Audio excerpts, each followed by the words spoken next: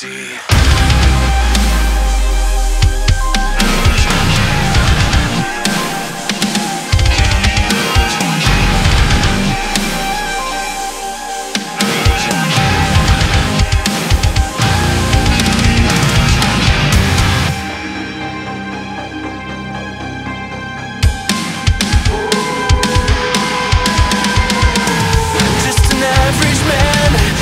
An average life, I work from 9 to 5.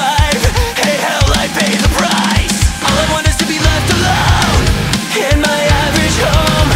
Why does it always feel like I'm in the twilight zone? And I always feel like somebody's watching me, and I have no privacy.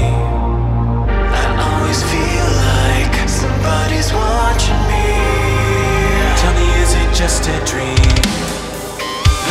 Home at night, I bang the door real time. People call me on the phone, I try to avoid.